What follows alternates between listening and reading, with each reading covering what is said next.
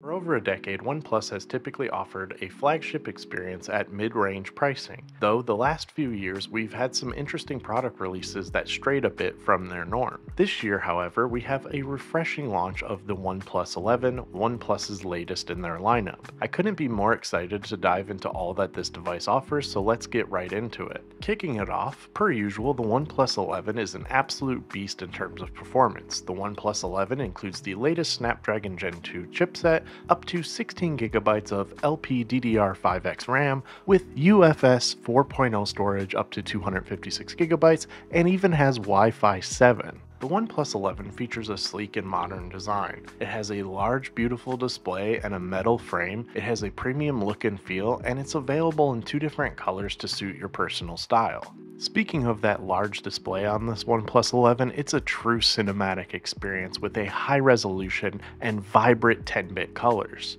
The large screen provides a great viewing experience whether you're watching videos or playing games. It also features a high dynamic refresh rate of up to 120 Hz, which provides a smooth and fluid navigation.